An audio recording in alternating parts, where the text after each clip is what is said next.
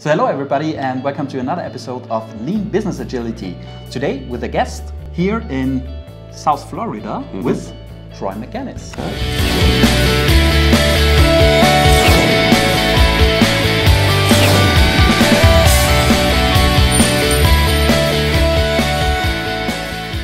Okay, hi Troy. So, Troy, you are the data expert. You are the magician of the numbers. I'm the chief nerd. Chief Nerd Officer. Perfect. So what do you do for a living? Play with numbers. Play with numbers and try and get teams and people to make better decisions using data. Okay. So what kind of data? Well, there's not one silver bullet. I guess the one mortal sin about setting up dashboards for teams or setting up a metric is that if you do set a metric as a target, people will achieve it. Yeah. But what you really don't get to see is the damage they've done doing that. So you're stepping in to a team. So what are you doing? What do you try and do? Yeah. So you need to set up, whenever you measure something, you need to set up another measure that captures when people try and achieve that measure too well. So when they try and overdrive a measure or they try too hard to get one metric that you're showing on a dashboard in the lunchroom higher, you need another metric that can detect and show that this is being overdriven. You're pushing that one metric too hard. So normally you want to always have some metric and a compensating metric to determine damage. So really when I set up a dashboard, I'm looking at setting up conflicting measures that no one will ever be good at any or all four of the measures. And in fact, moving one, you should see a compensating move in the others. Okay. If you don't see that, then your data's being gamed and you're not getting accurate data. Okay, nice. So do you have some examples? Okay, well the classic one of course would be throughput. If we start working teams overtime or nights or if they start working and operating at an unsustainable pace, then we should start detecting work being signed off prematurely, and we should see more escape defects going past the team boundary. That would be an indication that the team is probably operating too fast for the skill set and the size it has to reliably deliver day in, day out. So that's a case where we've detected overdriven throughput by seeing a decrease in quality. What I understand is you need multiple measures so that if you measure one thing, people try to achieve it, then the sub-optimize probably something else, right? So, but what kind of data are you collecting? So what do we need to set this up? Well, we need to set it up. The four basic measures are how fast you're doing something, how well you're doing, quality, how predictably you can do it. If you sort of are you able to maintain a pace, or do you get a very high throughput and a very low throughput? And then how reliably you can do it. How often do you actually get to achieve it? So I think that's the four. It doesn't really matter as much what measure you choose to measure or from the data you have available. It just matters that you've got something in each of those four areas. How sustainable, how reliable, how predictable, how fast, how good. So in my world, I think the data I tend to start off with, if I could measure one thing, if I can get all teams to just do one thing, it's measuring the date that work's completed. Okay. Because just from that one date alone, you can get the throughput data. How many items are completed in a period of time. And that really helps you forecast the future, because if you've got something that's of 10 units and you know that your team or group can achieve 4 units per week, you're looking at about 2.5 weeks to get that work done.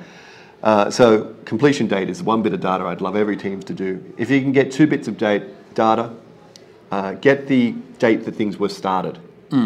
That lets you measure cycle time. It lets you see from one unit of thing that they complete, is the size of that getting bigger or smaller based on how long it is. And there'll be natural variability in there based on some things are harder than others. But we're more after, from just that start date, we can start seeing the pattern of the size of things, and we can use that data.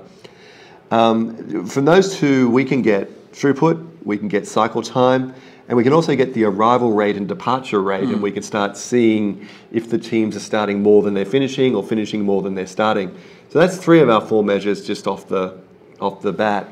And the fourth one about quality is the toughest one, to tell you the truth. Defining quality is very contextual for the organisation that they have. Normally there's some rate that things didn't work in production, or things had to be rolled back, or the time taken to fix production issues. You're going to need to capture some data, or whatever quality is in your context. If you've got nothing else, to also track when you're finishing items, whether they were a defect or planned work or unplanned work. And maybe your quality measure is the ratio of planned to unplanned work. Okay. You want to keep that running sort of steady. So completion date, start date, and whether it's a defect or a planned work. Okay, so the work type, kind of thing. Yeah, okay, yeah, card type. So with these three things, you can do quite a lot, actually, yeah? Yeah. Yeah, and so we were you were talking about quality. Mm-hmm. That's also what I see quite often. So what is quality? Is it the number of bugs is going down? Is it the number of user acceptance failures is going down? Is it the number of support calls is going down? So quality is a quite broad definition. So as you said, it's contextual to your environment, right? What is the best number for quality? Well, best is hard. I mean, I think we know at the end of the day, quality is in the eye of the customer, not ourselves. So it's whether the product they have in their hands is better than the previous one they had. It's not about any attribute we apply to it. It's about whether the product we're releasing is solving more problems than it was previously. Now, there are obviously some boundary conditions. So there are some where this is unacceptable, and I'm not saying you should overlook those. But I do think when you get into the continuous delivery world, we're dealing with making sure that the customer has the best quality product we can deliver. And that's what you need to strive to measure. So the only best measure I've come up with there is asking them. Set up a rotating sample of once per week, doing a survey to your customers and sort of saying, is the product you have better than the product you had last release, yes or no? And start looking at that as a sample set, because at the end of the day, even not releasing a feature because it has one outstanding defect, when the feature, even in its current state, would have given the customer a better experience, it's a bad decision not to release it. Okay. So what I heard is we don't need a lot of data, actually, a lot of different data, right? Yeah. And let's assume we collect all this data. What do we do with it? So is there any tool or whatever where we can represent this data and make a meaning out of it? Because one thing is collecting data, the other thing is analyzing it, right? Analyzing it, that's right. I have a spreadsheet that's available that just takes those inputs. It takes the completion date. I will put the link in. Put the link in. Yeah, it takes the completion date, the start date, and whether it's planned or unplanned work. And from that, it builds, I think, 20 different charts.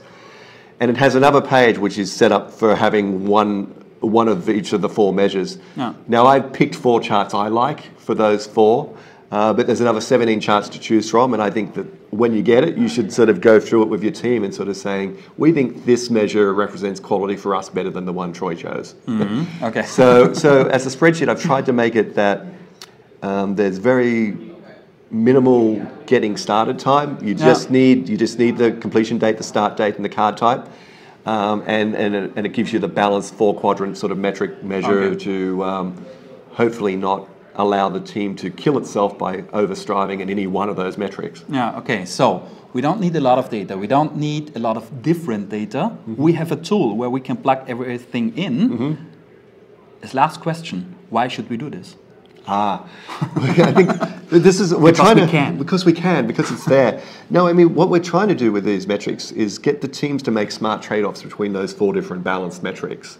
You're setting up an environment where the team can propose a change in the process and actually see that they had some impact and it occurred. And if they don't, you should be suspicious that we doubled our throughput, but we didn't pay a price anywhere. No, something's wrong with the data. So I think during the retrospectives or stand-ups, it's great for the team to be able to see that its work is actually having an impact. And I think that's a worthy way of starting to help people internalize their impact on a set of balance metrics rather than just any one.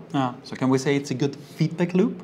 Absolutely. Yeah. It's currently in a lot of places I see it's a missing feedback loop. It's just assumed that Agile is good. Yeah. Oh, I think that's a very nice word for the ending. Yeah.